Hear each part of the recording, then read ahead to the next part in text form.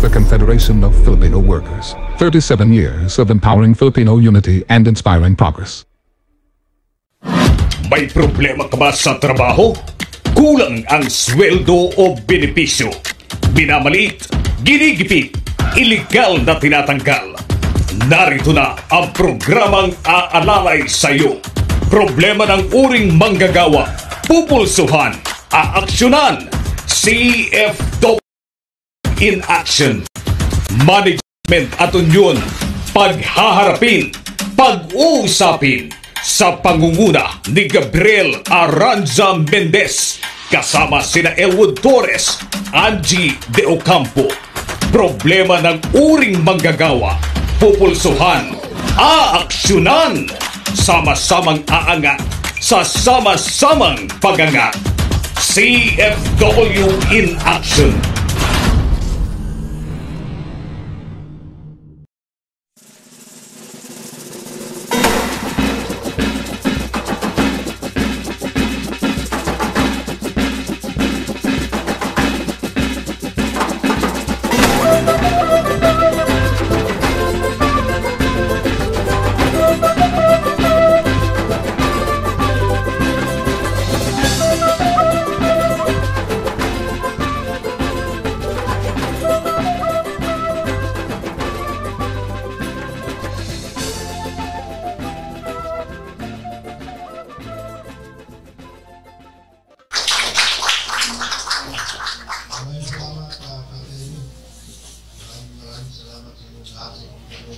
Dito sa ating mag-umpisa ng grocery ng Bayan. USEC College, kaibigan namin sa ating PIA, official na dito, at siyempre sa lahat ng mga membro ng organisasyon na nagsasama-sama para mapag-aaralan para natin hikayatin ng bawat isa sa atin at ang mga komunidad na magtulong-tulong para maibsan natin ang ating mga problema at ang kahirapan na siyang bumabalot sa ating mga komunidad sa ngayon. Dahil na nabanggit na natin, luto pa, ang Alliance of Progressive Organization po, na itayo ito upang iparating sa ating lahat na nasa pagsasama-sama, magiging kaisa ang pag-asa ng ating bayan. Hindi po kaya ng gobyerno o ng pamahalaan na kailangan ang magpapatupad ng lahat ng mga programang magpapahalaga sa ating mga mamamayan at magbibigay ginhawa sa ating buhay. Kailangan natin mamamayan mismo ang tutulong sa sarili. Hindi po pwedeng gobyerno natin inaasa lahat. Ang pamahalaan po nagbibigay ng pagkakataon upang tayo lahat ay mabigyan ng oportunidad na may bigay natin sa ating sarili, sa ating pamilya at sa komunidad ang paggalang sa sarili at pagpapahalaga sa ating hanap buhay at pagpapahalaga sa ating buhay. Yan po ang nais natin ipaalam. At yan po ang naging sentimento at yan din po ang naging message ng ating minamahal na Pangulong Ernesto Jr. Kasama na ang ating Vice President Sara Duterte Sinday at ang lahat ng grupo na pumanib at nakisa upang pagtibayin ang unity team. Kaya nga unity team po ang nakalagay dyan sa grupuhan na yan ng ating mga leader ng pamahalaan. At ang unity team na yan ay hindi lamang po para sa kanila. Hindi lamang po para sa mga leader natin. Ang unity niyan ay pagsasama ng mamamayan at saka yung mga namamahala ng ating bayan. Kasama sa mga namamahala sa ating bayan ay hindi lamang ang mga nasa pamahalaan, kundi ang mga leaders na nandiyan magmula sa baba, barangay, pati na lahat ng leader ng bawat sektor. Napaka-importante po. Business, civic leaders, labor, lahat yan. Kasama na religious at lahat. Kasi kung hindi po natin titignan ang ating hinaharap, na nag-iisa lamang ang ating patutunguhan, kanya-kanya po tayo, wala pong mangyayari sa bayan natin. Lalo naman po nangyayari na sa ngayon sa buong mundo. Kahirapan ang ating hinaharap na problemang dapat na ayusin.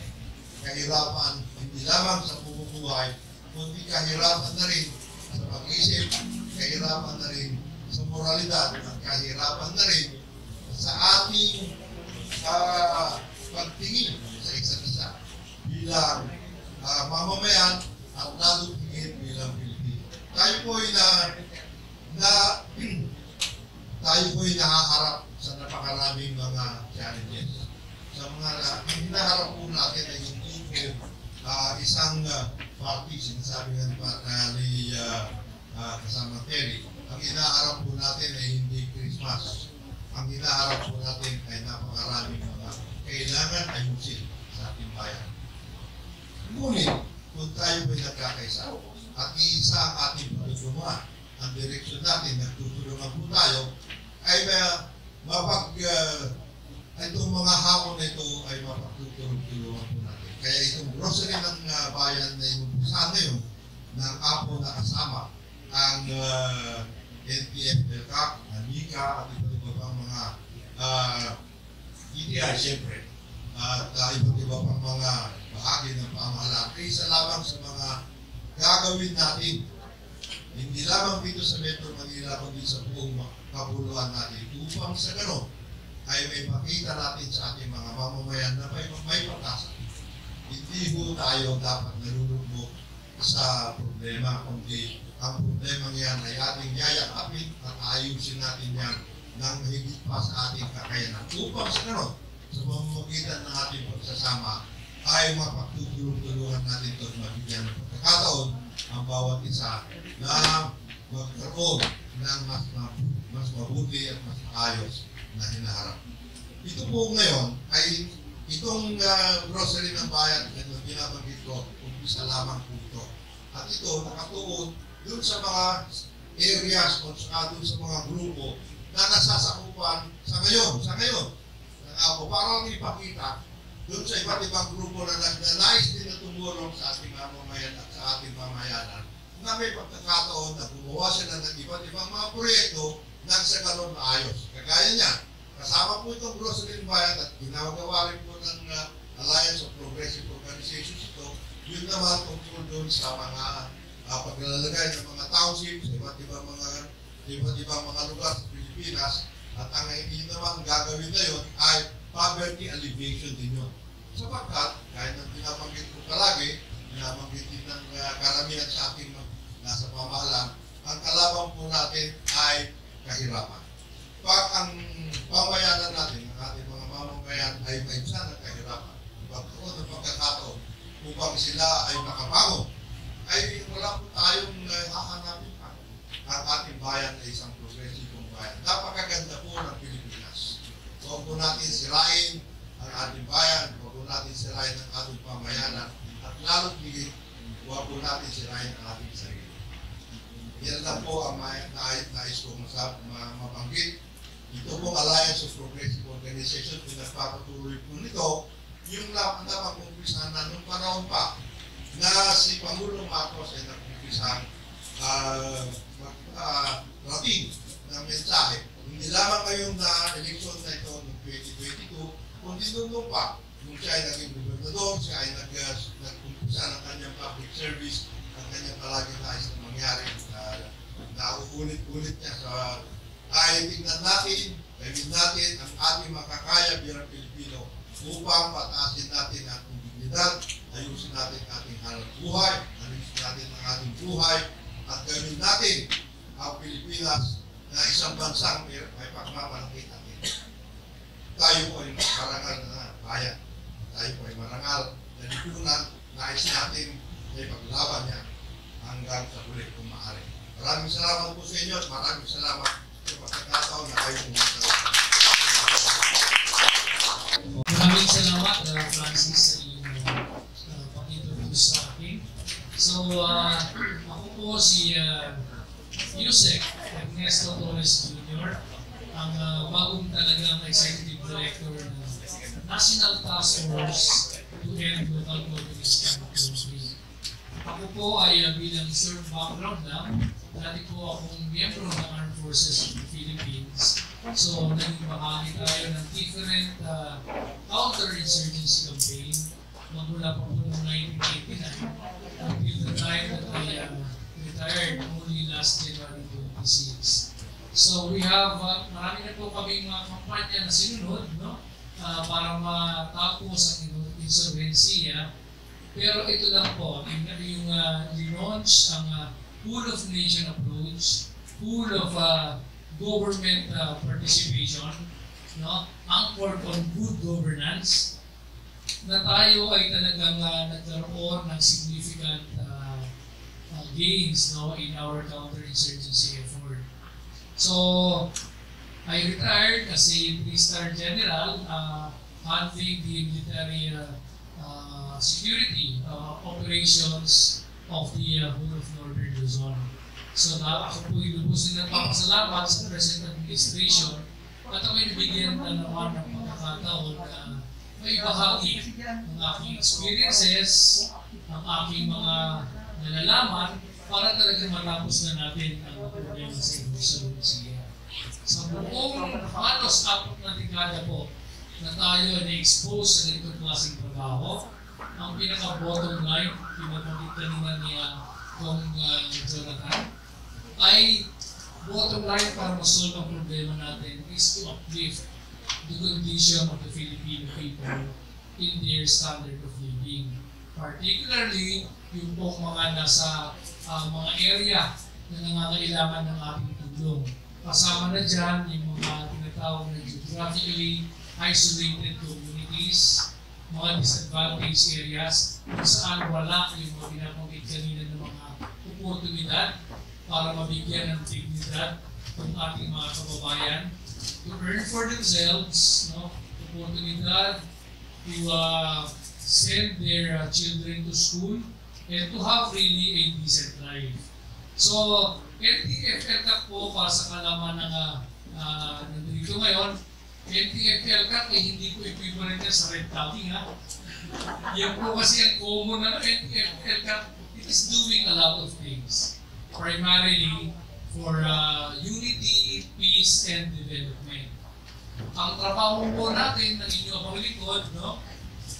Ang 85 pages na be allowed to briefly explain to our audience, to the public, kung ano po ang primary duty ng NTF-LCAC. Ang chairman po niya ay walang iba kundi ang ating Pangulo. No? At ang vice chairman ay yung ating National Security Advisor na ngayon ay si Secretary Eduardo Anyo. Ang Executive Director po ng National Secretariat ng NTF-LCAC ay ang inyong abang likod. So, tayo po sa National Secretariat, with the guidance of our President and the National Security Advisor, tayo po ay namandato ay harmonize and synthesize, synchronize yung mga efforts ng different departments ng ating gobyerno. All the departments for that matter, no? Kasama na rin sila Ma'am Glenda, DTI, DPWH, DepEd, name it, NICA, of course, ay parte po ng organisasyon ng NTF-LCAC. At meron po tayo dyan na dalawang representative from the private sector. Ang trabaho is to harmonize all the efforts para magkaroon tayo ng pagkakataon to bring social services in conflict-affected areas, in conflict-vulnerable areas. Kasama na po yung mga ibang lugar dito sa Metro Manila kung saan nangangailangan ng malaking tulong po ng ating gobyerno. In order for us to attain yung ating minimithi na lasting peace at sustainable development. Pero lahat po ng effort natin ay naka-anchor.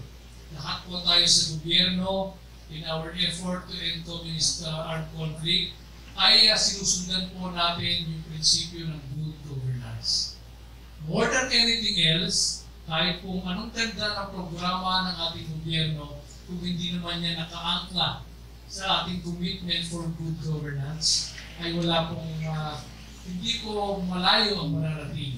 So we've been following that since the creation of NTF-ELCA in December 4 of 2018 at maraming na po tayong mga significant gains na may ibahagi ko po sa inyo mamaya as we go along in this discussion. No? Suffice it to say that at the moment, sa bumubuo po ng National Task Force ELCA ay binabati ko po ang APO, Alliance of Progressive Organization, ang pinamumunuan ni Kateri, Club sa CFW, and of course our partners from the Family Association, volunteering their own resources, their own support, and probably organization na rin po to make this grocery ng bayan work. So we are also happy, and I would like to congratulate also the initiatives and the support being extended by NIGA NCR being represented here by our good friend Yuri. Ma'am, DTI, salamat po and congratulations for extending the usual support. And PIA, napaka-importante dito, Ever, no? Ever. Napaka-importante because the people has to know about the grocery ng bayan, because our effort from here on, I believe, and we are committing our support also, Ma'am Heidi, the president of grocery ng bayan, we are committing that machinery that I just described to you for the grocery ng bayan to be successful. No? This is just the initial trigger activity, and of course I wish you all the best na sana mag-expand pa tayo throughout the country. When I was invited to attend here, ang una agad na pumasok sa isip ko, yung po mga people's organization natin all over the country. We have been particularly, because nasa LTAP nga ako, we are in the business of counterinsurgency. Meron tayong mga people's organization na mga former rebels namin. Nakatulong na natin. We have ang matutulong natin na FRs all over the country is roughly about 34,000 people. And we are exerting effort na palakasin po yung mga people's organization na yan. So, this would be a good point of collaboration with us, with your group and us, to bring in the program of grocery ng bayan to strengthen these people's organization para magkaroon sila ng oportunidad to earn for themselves at magkaroon ng oportunidad sa term ng mga efforts natin for redemption, because they know, they admitted that when they were deceived at sumama po doon sa mga terroristang grupo for quite a number of years, na nagkaroon sila ng pagkakasala sa ating bayan, lalong-lalo na doon sa mga kapatid natin na naninirahan sa malalayong lugar. This is a good chance for them, not only for livelihood, but for redemption also. So that is specifically, Ma'am Heidi, what we are looking at and what we are bringing in this forum. So baka po magkaroon tayo ng magandang point of collaboration as we progress in our partnership. So muli po, kami lubos na nagpapasalamat, kasama ko yung dalawang director ko dito ng NTF-ELCA, ang aking director for planning, si Colonel Montero, at ang aking director sa policy rin, si Director Alex Barataw. Ano po sila? Director pero nasa active servisyo pa ng Armed Forces. Pwede po mag-detail kasi miyembro naman po ng AFP, PNP, ng NTF-ELCA. So I selected, but sila lang po the majority of my staff and directors are already civilians, no?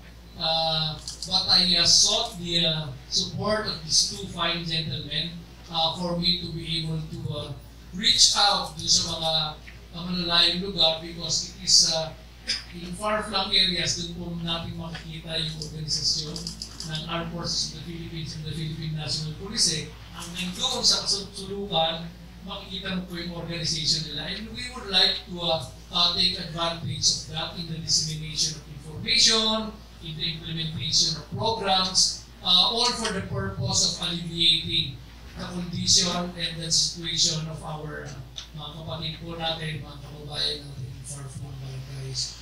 Kayo naman po na nandito sa NCR, partner po, classmate ko naman po siya dati sa PMA, no?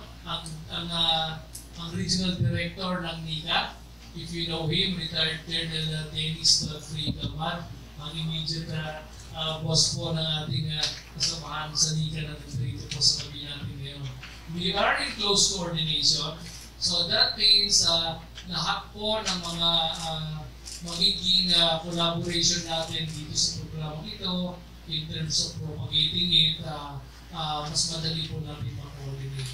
So more than the leadership of Grocery ng Bayan, APO, CFW, yung Grand Family Association, and us here in the government, my congratulations to, of course, the members of Grocery ng Bayan. Because without you, without them, ma'am, we cannot really make this work. We cannot organize this, no? So our heartfelt and warmest congratulations also to those who are present here and the other members, no, who I know would learn about and be inspired this particular activity that we are undertaking now. So for now, I'm just committing our support, and you can be assured that along the way we will be your partner. So muli maraming salamat for having us here, and we wish the program all the best. Grocery ng Bayan, padayon, ika nga ng mga Bisaya.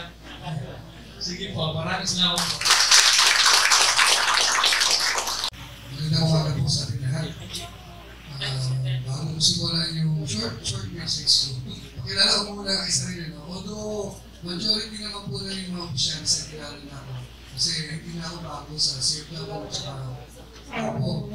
CFW at APO, still working with us, our agency, National Parents Coordinating Agency. By the way, I'm using some talaga, so hindi ka pala. Since 2018, yung nag-start, ma-implement po ang NPL Bank. They have been working with us, especially si Terry, Gabi, no?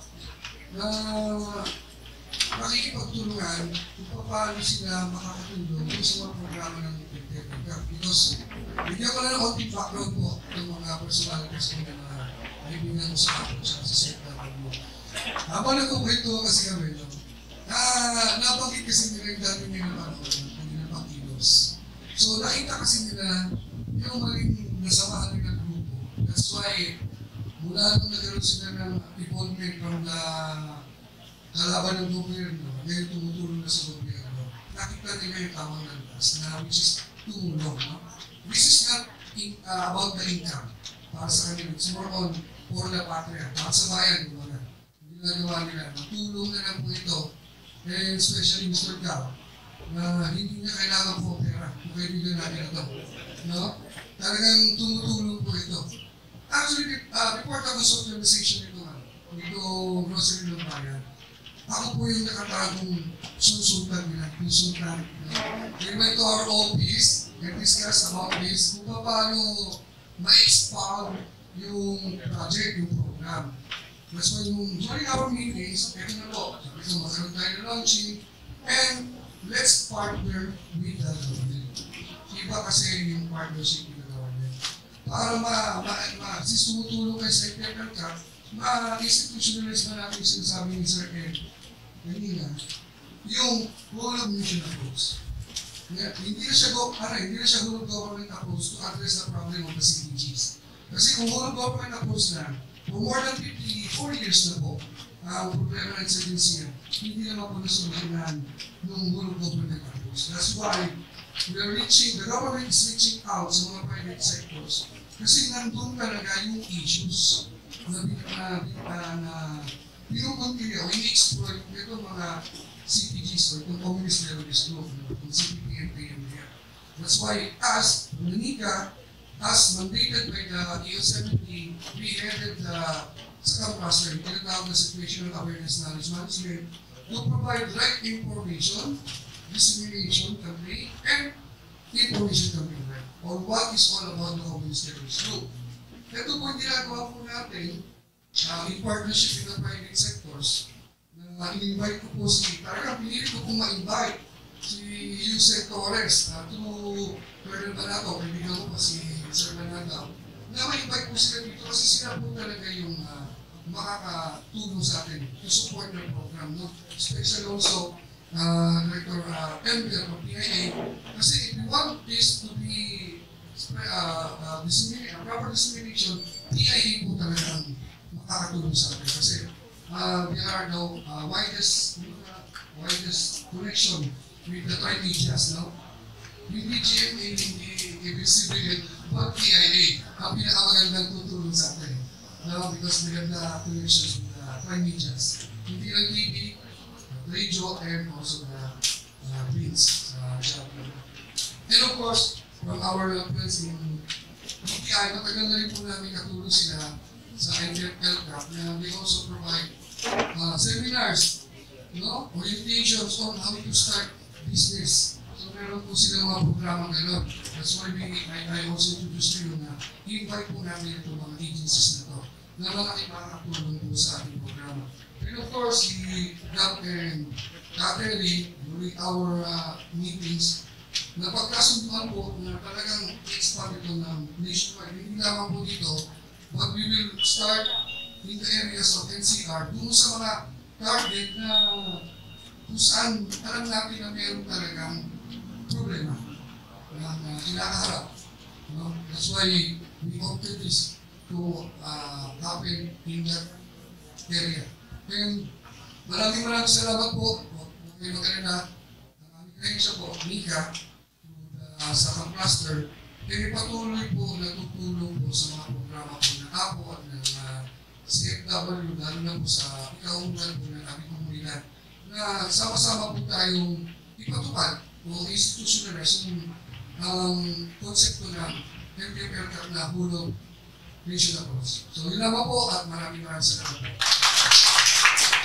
Umaga, maning aga. Ako po si Glenda, trabahador ng Department of Trade Industry. In behalf po ng aming Regional Director na nasa opening din ng trade fair ngayon, congratulates po namin yung ako para makagawa ng ganitong grocery ng bayan. Actually, it was downloaded just yesterday. And I searched about APO, and just today I learned that there are 22,000 members and there's a lot of organizations. So congratulations po sa inyong grocery ng bayan. And thank you also for inviting us because I will share this to NCR people na meron palang mga ganitong organization. We po in BPI, naniniwala na kung lahat tayo araw-araw ay produktibo, tayo ay access. Saan nyo na nakikita? Ay, walang sumalakay. Sa MRT. Sa MRT yan. Every time na bumababa ako, I was assigned to Quezon City. I'm dropping at the GMA station. Nakita ko yan araw-araw. Nire-remind ko rin yung self ko, which is tama. Kung araw-araw na tayo produktibo, tayo ay access. So kami, sa DTI, gusto namin po na mag-negosyo po kayo. Alam niyo bakit? One of the joy, not only of entrepreneurship, is that you have the opportunity, may opportunity ka po bilang tao na magkaayos ng buhay.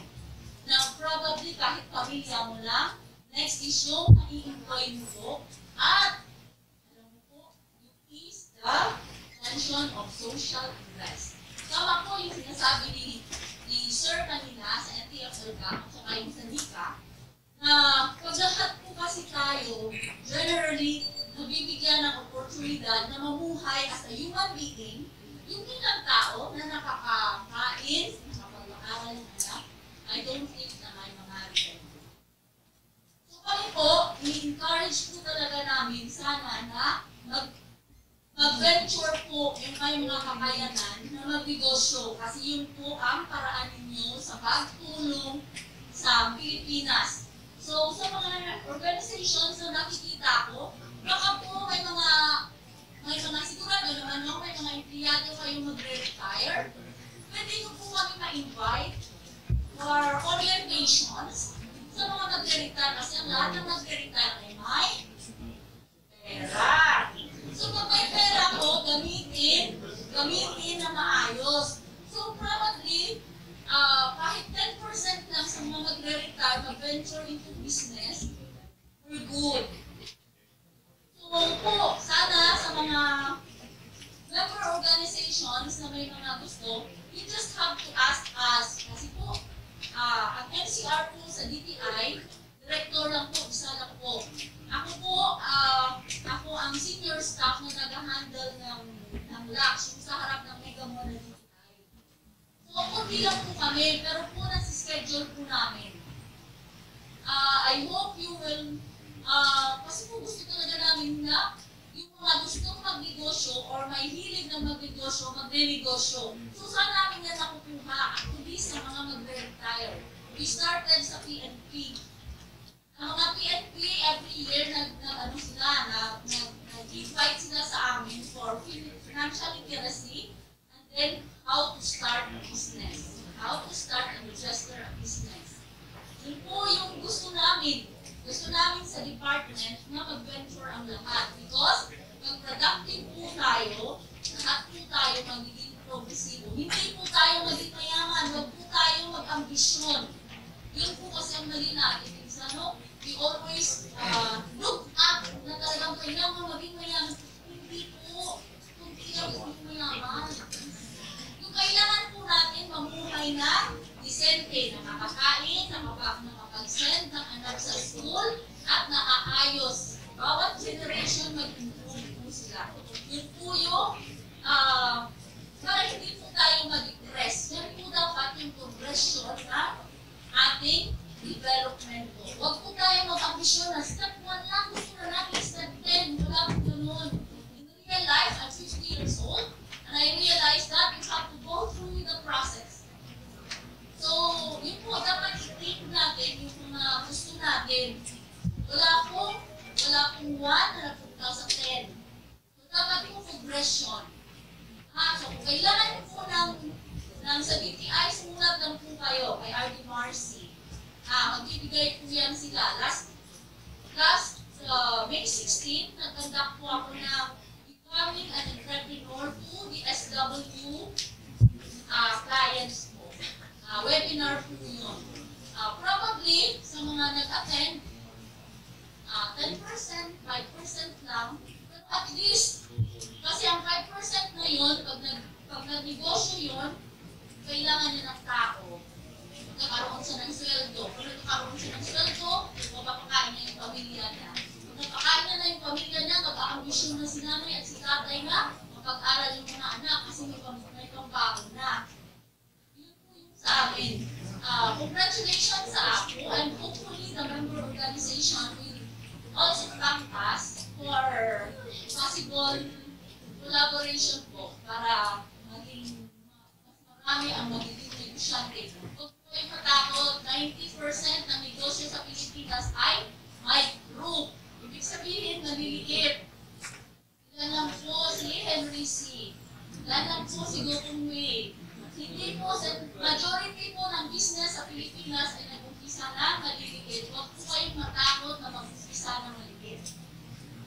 So I hope the grocery ng Bayan will be expanded not only in the NCR but also in other regions. I work with nalilito kanina pumasok ko nalilito ka ito honestly, this is just my honest I was born in flat po na area sa Iloilo, Manilongo, sa flat po ako.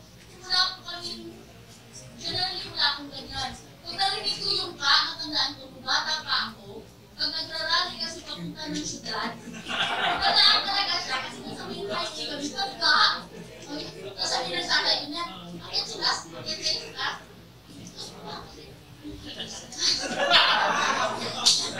ayun po, so pag inanong narinig ko, so, I met some of the hard lives and livings in Negros because I worked in Negros for 9 years in the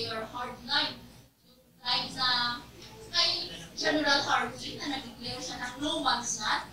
I met people there during those times. And I asked them, my God, bakit kayo nagpakamatay? And yung number one usually na rason is injustice and kapobrihan. Kapobrihan kasi wala akong paraan na maging productive ako. So we in the government, we in BPI, we want you to be productive. Hindi ko talaga gusto. Alam mo, naiiyak ako nung serbihan nila ako during the no man's land. Kung anong ginagawa sa patay nila, nilalagay sa ilog kasi pupunin lang doon sa city. It's so heartbreaking. So I hope hindi natin susunod ng balik. But I'm thankful during my time in UP. I guess those who are members of the organization, they have principles to live. But as of now, sorry. Yeah, I hope we will all be productive and we will not go. Hindi wag tayo mamundok. Kahit po sa bundok, kumakain lang po sila ng kahit anong mahirap daw ang hindi ka pwede magsaing ng umaga, magsasaing ka lang ng gabi. Tapos, pag nagkasakit ka, sabi ng sa akin, ang nurse daw siya ng NPA. Pag nagkasakit ka, siya lang yung nurse. Sabi nga, alam sa pag-nurse. Sabi niya, tinitrain ko daw siya. But it is heartbreaking kasi ang mga anak niya hindi nag-aral. But after that, tinitrain namin sila, binigyan namin sila ng livelihood. Then they're so open. Ang ganda pala pag nagbibigay ka ng opportunity na maging productive tao.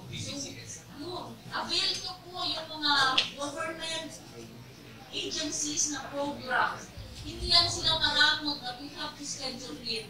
Yung mga taga-LGU, for your information, the local government of Quezon City, nagpo-provide sila ng start-up capital. Alam nyo yun? 10,000 yun. You just have to apply. Sasabihin nyo yung hirap. Harap mo, mahirap. Sana maging produktibo po tayo. And again, congratulations to Apo for the grocery ng Bayan. Hello, magandang umaga po sa ating lahat. Hindi ko in-expect to, pero para po sa ating mga guest of honors, and ating mga guest para sa araw na to. Magandang umaga po. Ako po si Ember Cortez. Galing po ako ng Philippine Information Agency. Ang PIA po, para po sa mga hindi nakakaalam, ay isang agency under the Presidential Communications Office. Kasama po namin yung PTV, yung PBS, yung Radyo Pilipinas, pati po yung Philippine News Agency, saka po yung mga printing offices po ng ating pamahalaan.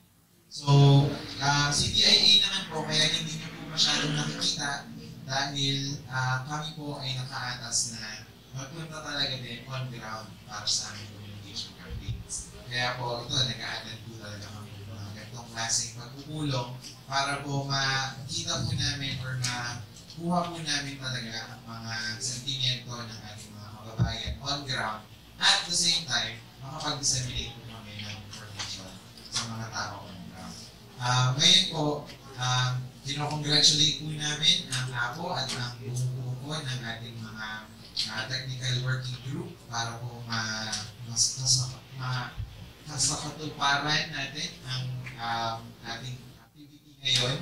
Sa BIA po, dalawa po ang lagi namin ina-advocate. Isa po ay na-address na po dito sa ating ginagawa ngayong araw, which is yung pag-promote po ng visibility on ground. So, isa po sa pinaka-importante at pinaka-mabisang paraan para masustain natin ang ating communication sa ground ay meron tayong visibility. At ito po ay isang testamento, ang grocery ng bayan po ay isang testamento na tayo po ay buhay at tayo po ay nagtutulong-tulong para masustain po natin yung mga advocacies natin. Pangalawa po na aming ina-advocate ay yung fighting fake news and disinformation. So, miyembro rin po kami, ang PIA ng NTFL CAP, kasama rin po namin ang MICA sa mag-disseminate ng information, kaya po sabi ni Sir Ulysses kanina. Pero yung pinakamalaki po natin challenge sa society natin ay yung maling informasyon at pakalat. Ngayon, naiintindihan po namin na sa NCR pa lang, 13 million po or 14 million, 15 million niya umaabot sa daytime. Marami po talagang tao na maaaring maging biktima ng maling informasyon. At ang dali po natin master o ang dali mapukaw ng mga emosyon natin pagdating sa mga informasyon na natatanggap natin. Diba? Parang ang dali natin magalit, ang dali natin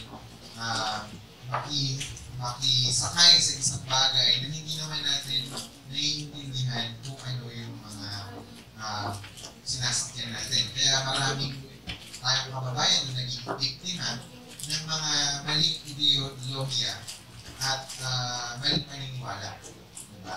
So, kami po, ina-advocate namin at sa tulong din po ng mga iba't ibang ahensya na yung pag-consume natin ng information at pag-produce natin ng information ay maging life skill na natin.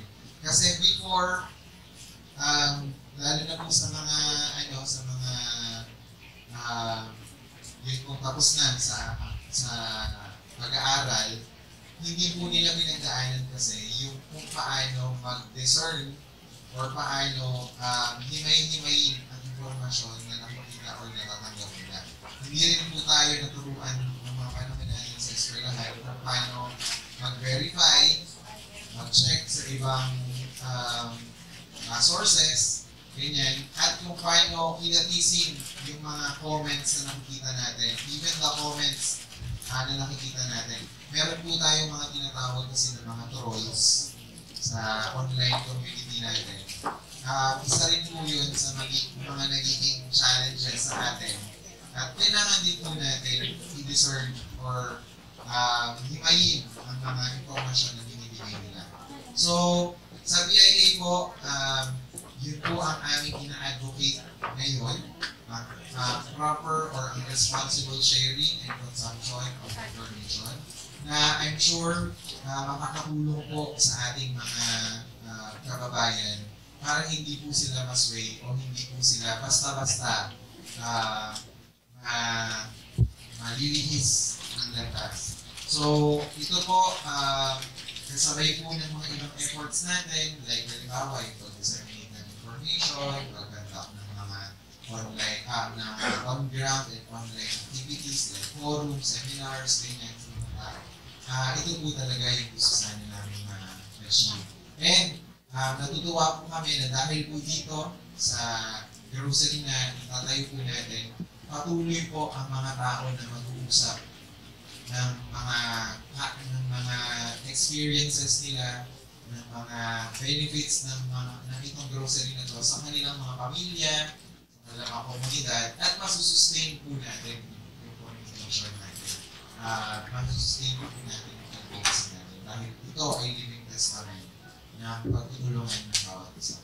So, congratulations po again sa APO. Congratulations po sa lahat ng bumubuo at sumusuporta sa grocery na ito. At sana po ay maging successful at dumami pa po ng mga branches ito. Hindi lang po dito sa NCR, but sa buong Pilipinas. So maraming salamat po. Maraming salamat Sir Emmer. In line with that, yung isang thrust din ng APO, CFW at yung group in general is social media. Ngayon, so napansin niyo, marami nag-increase. Medyo maganda yung nagbibigay ng stock sa inyo, no? Hindi lang yung mga pretty faces. Yung mga yan ay influencers. Mga 500,000 followers yung mga yan. Because under ako, may Sandstorm Productions, and ito ngayon yung kumukuha ng mga influencers para makatulong natin ikalat yung information. Kasi sabihin lang nila, huwag na kayo mag-NBA, maganda, makikinig nila. Tapos na lahat.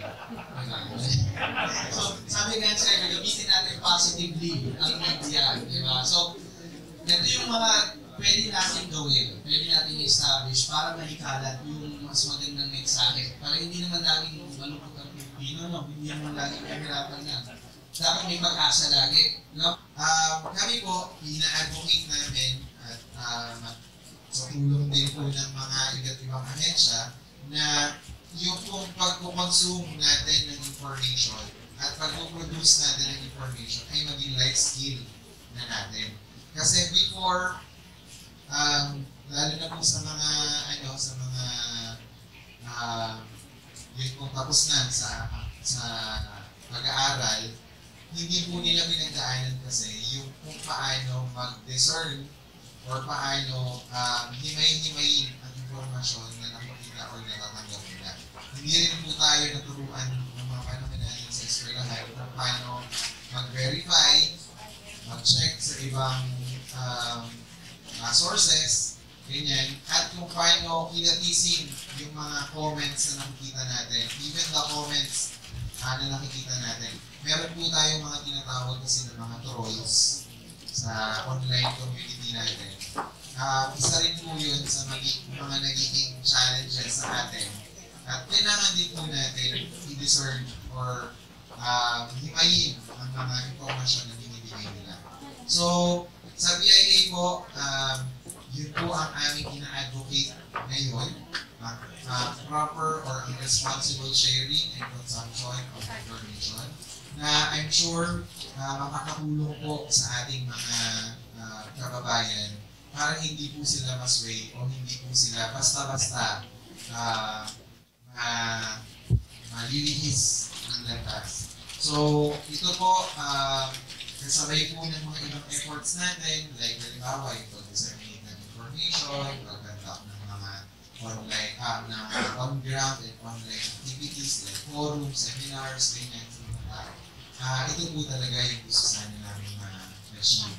And natutuwa po kami na dahil po dito sa grocery na itatayo po natin, patuloy po ang mga tao na mag-uusap ng mga experiences nila, ng mga benefits ng itong grocery na to sa kanilang mga pamilya, sa kanilang mga komunidad, at masusustain po natin yung communication natin. Masusustain po natin yung campaigns natin dahil ito ay living testament ng pagtutulungan ng bawat isa. So, congratulations po again sa APO. Congratulations po sa lahat ng bumubuo at sumusuporta sa grocery na ito. At sana po ay maging successful at dumami pa po ng mga branches ito. Hindi lang po dito sa NCR, but sa buong Pilipinas. So maraming salamat po. So, I would like to introduce Wes. Gabi, harap sa Minas ng CFW. Sa mapagpalang araw po sa ating lahat, sa ating distinguished guest, I would like to extend a warm welcome to all. Especially po kay USEC Ernesto Torres Jr. ng NTFL Ms. Glenda Galoy from DTI, Sir Ulysses Untalan from NICA, and for PIA, Sir Enver. Yes. Your presence here signifies the importance of our collective endeavor, and we are profoundly grateful for your support. We would like to express our deepest gratitude to the Philippine Information Agency and to the other media outlets for being here today. Your support is instrumental in our mission for covering our event. You are amplifying our cause, spreading our message, and ensuring that our advocacy reaches the farthest corners of our country. Salamat din po sa iba't ibang community leaders na nandito. At lalong-lalo na po sa mga member ng Confederation of Filipino Workers, ang Montelisin, ang Shakey's Union. Maraming salamat po sa pagpunta at sa inyong suporta. Ako po ay nandito hindi bilang isang brother gab ng Confederation of Filipino Workers, kundi bilang isang kapwa Pilipino. Isang Pilipino na nakakaunawa sa mga hamon ng pang-araw-araw na buhay. We are here today to address a concern that affects every one of us, ang pagtaas ng presyo ng bilihin. Ang ating tugon sa hamon na ito ay hindi lamang nakasentro sa paghiling ng mas mataas na sahod. Bagamat ito ay bahagi ng isang solusyon, hindi ito sapat na nasasaklawan ang kabuluhan. we must broaden our perspective and address the core reasons behind the economic strain.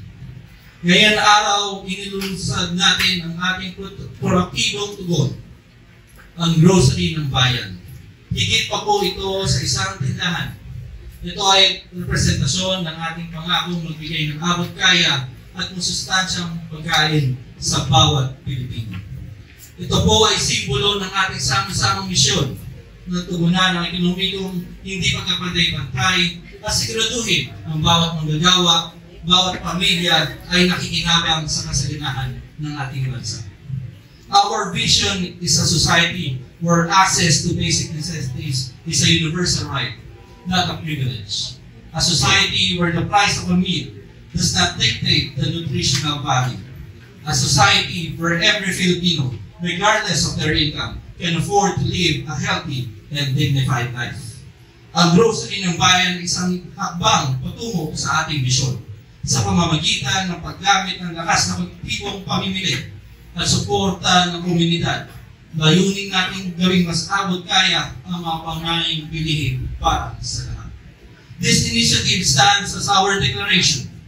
We are here, we stand united, and together we will prevail. Ang grocery ng bayan ay kumakatawan sa pagbabagong hinahanap natin sa pamamagitan ng ating samang-samang lakas sa katuparan natin ang pangarap na ito para sa atin, para sa susunod na henerasyon. Maraming salamat po at mabuhay ang Pilipino, mabuhay ang ating bansa.